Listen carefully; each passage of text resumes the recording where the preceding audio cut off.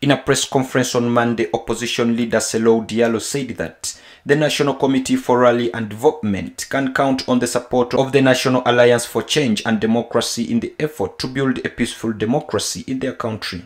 He added that this was an opportunity to pay tribute to all Guineans inside and outside the country whose mobilization contributed to the fall of that dictatorship, and to honor the memory of those who made the ultimate sacrifice for the advent of September 5th, 2021, the date of the coup. But the West African faces major political uncertainties regardlessly.